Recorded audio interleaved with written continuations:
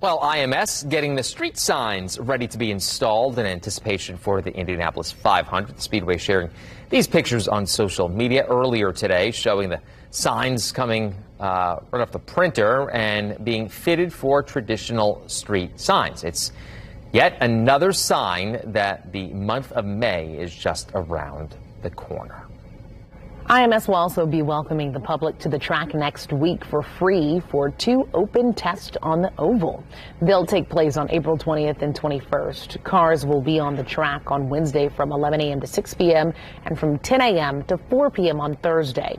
All spectators will have to sit on the Turn 2 viewing mounds, and all drivers scheduled to compete in the race are expected to participate.